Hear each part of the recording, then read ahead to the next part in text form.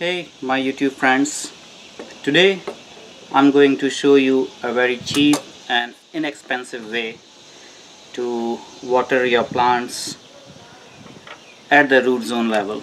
So what you need is you need a empty milk carton, fully washed, some little bottle. It can be a pill bottle or anything. The only thing you need to know is that this thing, the bottle, should fit the mouth of the water can, and this is the landscaping fabric holder which I'm gonna use it to hold it in the ground so that it doesn't fly off with the wind.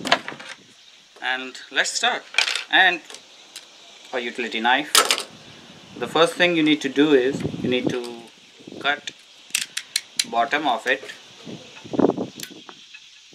with a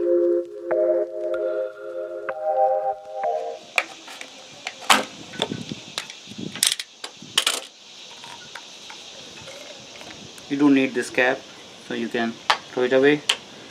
The only thing you need to see is this thing should fit like this, and what it's going to do is I'm going to bury this, dig a hole and bury this in the ground, and then I will keep my water like jug like this, and then hold this jug with this pin under the ground so that it stays there.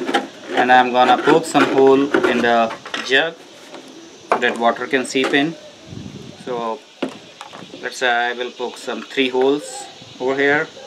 You can make more or less depending upon how much water you need or at what rate you water to seep out. And over here I will find a soft spot, and I'm not gonna cut a hole. I'm just gonna mark an X over here so that I can fill it with the water, and once the water is filled it will right snap back so that there are no chances of having little critters going inside your milk jug. This is it. So I have this hole for the water, you can see it, and then I have this which I'm gonna place it over here and then hold it in place. Now let's go and put it in the ground.